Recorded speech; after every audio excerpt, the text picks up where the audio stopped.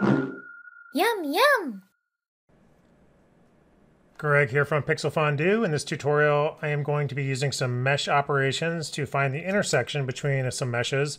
And then I'm going to draw a curve around those intersections and use that curve to drive a curve fall off, which will then be piped into the shader tree.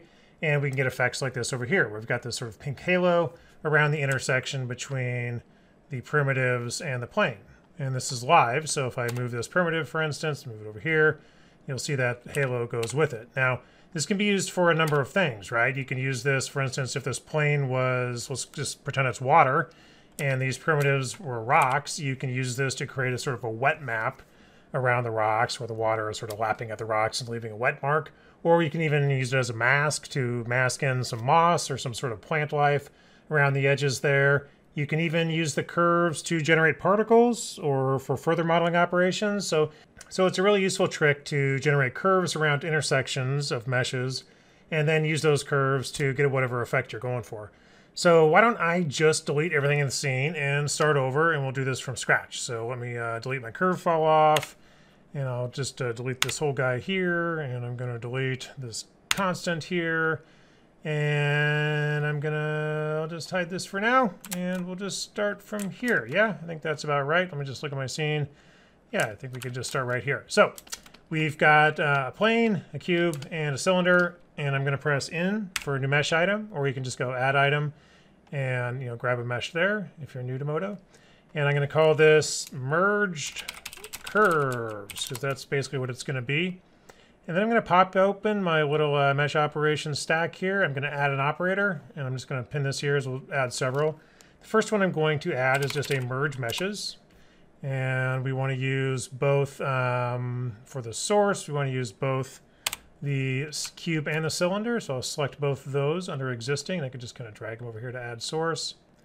And just to check and make sure everything's right, I've got my mesh curve or merged curves mesh item selected. And if I isolate it by pressing this little button here in the viewport, I can see it's both of these guys in the same mesh item now. So I've got both these primitives merged into my merged curves mesh, and then I'm going to add another mesh operation. This time I'm going to be adding a solid drill. So solid drill. And the solid drill, I want to use the plane as the driver surface. So this plane, let me just actually cancel out of this and unisolate this. So this plane I'm going to use as the driver surface. So solid drill, I want to use the plane, and I want to make sure I set this to slice. And what that'll do is just as like a Boolean operation. So it's just slicing these primitives with the plane, and it will get some edges there. So hit OK.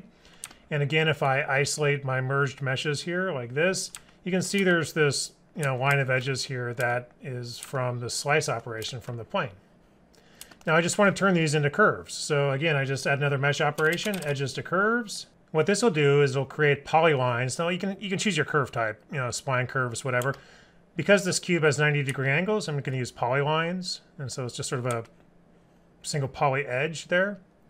But it's doing it among all the edges, right? And we just want to isolate it to the edges that were sliced into these. And we're going to do that with a select by previous operation here. So under add selection, going to do a search for select by previous operation right there. And the previous operation we're going to use is the solid drill. So select that in our drop down. And then, each one of these nodes, or most nodes in Modo, will give you, will feed some result of their operation into the select by previous operation node. The solid drill gives us a couple options, and what we want is intersecting edges. And you can kind of see them light up here a little bit. So that's what we're getting, the intersecting edges. And it's just drawing a polyline curve around those intersecting edges instead of every edge in the entire mesh. And there's one other little thing to tick here, and that is delete geometry. And so this will delete all the geometry but the curve. So hit that, and there we go. We've got a couple of curves that are just around the intersection of those meshes. And you kind of see them there in white right there. There's our curves, or let me just select them here. There's our curves in yellow there. And again, it's live, so if I move this around, it's just going to do that whole Boolean slice live, and it's just going to give me that curve result wherever I end up transforming that. So there we go. And now that we have the curves, we are just going to use that as a fall off to a constant layer. So I could go over here to the shader tree, I'm just going to add a constant layer just for an example here. We'll just make it pink like we did before. Boom, like that. If you don't want it showing up in the viewport, you can actually just unclick GL display so it's not all annoying and pink. And I'll pop open. I don't really need this open anymore. And so I can close the mesh stack and I can open up a preview over here. There we go. It's all pink right now because this is just, you know, laying over the top of the entire scene. But we're going to add a fall off in here, a curve fall off with those generated curves. So if you pop open the schematic and let's drag in our constant and double click the little yellow diamond here by the texture locator. And so here's the texture locator. It's just this little guy right here. If you hit the plus right there, whoops, there's the texture locator right there. That's just the texture coordinates for this constant texture. But what it has is a fall off slot right here, right? And so we can do something like add a radial fall off or a cylindrical fall off. But in this case, we want to add a curve fall off. So we're going to add an item and we want a curve fall off. So it just happens to be coming up right here. But you can also just, you know, type in curve fall off. There it is. And whoops, got it. Two of them in the scene now. Delete one of them. And so there's our curve fall off, and it has a input for a curve. And the curve is going to come from our merged curve. So drag that into the schematic. You'll see this diamond is yellow. And if you're not familiar with Modo or not that familiar with it, if you double click this, you'll get, you know, our mesh operations list here. You can see what's going on in the mesh operations list in the schematic. And here you'll see our merge meshes, our solid drill, and our edges to curve right here. So it's kind of, you know, it's similar. It's going from the bottom up. We merge meshes, right? We do the drill to get that, you know, curve cut into it. And then we turn those, or those edges cut into it. Then we turn those edges into curves. And we're going to just pipe this into our curve fall off. So it wants a curve, so we'll give it a curve. There's our curve. And then we'll pipe the fall off into the fall off slot here in the texture locator. Now you get kind of a weird result. It's actually kind of easy to explain. If you look at the curve fall off, typically we're not looking at the radius around the curve. We're looking at falling off along the curve from beginning to end. And both these curves are closed, right? So they're both, you know, one's a circle, one's a square. And so we're getting this weird sort of chunky gradient around it. We don't actually want to fall off around the length of it. We actually want it to be 100% around the length like that, which is going to give us this full sort of pink again because our fall off is set to 100% everywhere. What we really want to use is this fall off by distance. This is a radius around the curve. So if I put this down to 0.1 or so, and now this is the left-hand side is nearest the curve, and the right-hand side is 0.1 meters away from the curve. So I drag that down, then we get that fall off we're looking for. And it's live again. So that's pretty cool. So we've got that in the scene. Now what if we want to use this as a, say, a group mask in the shader tree? We'd have to finagle with it just a little bit more. Sometimes we get a little bit of a error in our Boolean operation. So if I look at merged curves right here and I just isolate them, looks like there's a bit of an error in the Boolean operation.